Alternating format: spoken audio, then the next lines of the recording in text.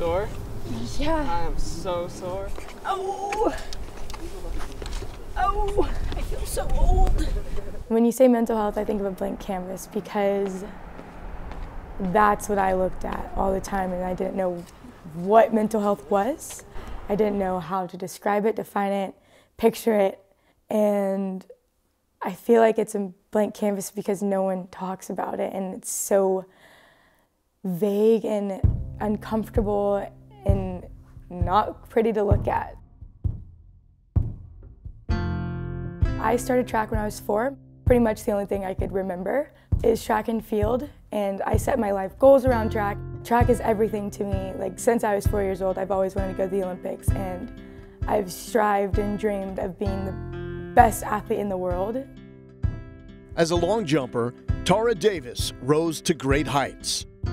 At Agora High School in California, she set national high school records in 2017. She went to the University of Georgia and burst onto the scene as a freshman, helping the Bulldogs win the 2018 NCAA Indoor Women's Championship. But circumstances on and off the track derailed her time in Athens her sophomore year. I started going downhill after I got mono, and I was in bed for like 3 weeks. I wasn't practicing. Along with my parents getting a divorce, I then get 2 fractures in my back, and that's where kind of my depression started, I think. At the beginning and going to University of Georgia, Coach Petras and I were so close, and he was almost like a father figure to me, but we just didn't see eye to eye. He didn't understand what I was going through deeply, and I like to talk about my mental health because it's so hidden and it's so scary to talk about, and I think coaches and athletes should be able to have that, I don't know, relationship to be able to express your feelings, and I feel like I didn't have that with him. Our relationship just went downhill, and it kind of sealed the deal. Still recovering from fractures in her back, Tara transferred to the University of Texas in January 2019. Because the Longhorns were among the list of schools that Georgia would not permit a transfer to, Tara was forced to sit out the following indoor and outdoor seasons.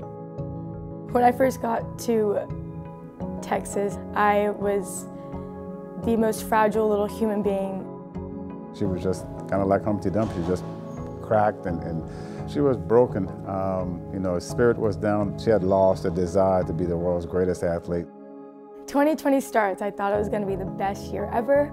I'm healthy. I've been training like no other. January hits, and I broke my foot. And I sit out for 6 weeks. I've never rehabbed something so hard in my life. I've never wanted to get back into track and field so hard. And those 6 weeks happened. COVID. We're done. Season's over. I think it was one of the biggest challenges she's ever been through. Since she's been 4 years old, track has been her life. That was the one thing that she leaned on and was kind of the identifier of her life, and then it's like, it's all taken away at one point. And now it's like, well, who am I as a person? Like, what am I here for? Like, what is my actual purpose if it's not track? I kind of like started thinking, like, should I be in this sport or not? In December of 2020, I made a pros and cons list of quitting track and field. It went beyond consideration of quitting track. Like, there was a decision in Tara's head that I'm done with track, I'm gonna quit track. Mentally, I started deteriorating, like not doing well at all. Depression it shows differently. At Texas, I think my depression did come from not competing. My life is track and field, and my life revolves around track and not doing something that I love, and only practicing and only doing rehab every day didn't show where I was in the world and didn't show that I had any reason to be here. I did have suicidal thoughts. I struggled with suicidal thoughts for 2 years. My brain felt like a scrambled egg, and it's almost like I'm building up to just explode, and I can't calm down, and I could never catch my breath. I could never catch a thought, and once there was no going back, I would just spill and cry and just hyperventilate and panic, and it's almost like I'm drowning. I think when I found myself again was after talking to my therapist, and She really got me to open up, and I would not open up about anything. She helped me understand my feelings. She helped me understand why they're happening or how I can control the uncontrollable. And I think that was probably the biggest, step towards my progression in mental health. And I kind of just started living life. I was like, I can't control everything. I can't pinpoint whatever thing's gonna happen, but I can live a life and I can live it freely. She started wearing bright colors again, and the smile came back. And then 2021 season happened. Tara Davis from Texas is having the season of her life. There's the new collegiate record holder, former Georgia standout. In 2021, Tara had a historic season in long jump. She captured both the NCAA indoor and outdoor long jump titles, becoming the first Longhorn, man or woman, to sweep those crowns.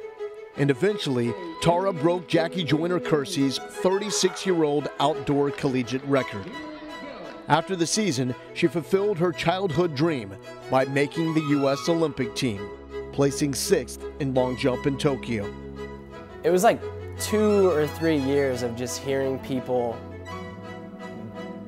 talk down on Tara, like say that she wasn't good enough, why she's not going to succeed, like all of these things, like horrible things. And finally seeing her come out of that, it was almost like a moment of clarity of like, this is what all that was for. This is why we went through all these things, because in honesty, like it made those moments so much sweeter. It made them so much more worthwhile, because then it was beyond an achievement on the track. It was like fighting through something so much more deep.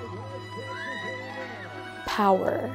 I feel power looking back at my mental health, because I got through it when I didn't think I could, and I just used literally all my power and all my might to get out of that state of mind. And not to say I don't have it still, I do, and it comes and goes, and that's normal, but power and time is what you need.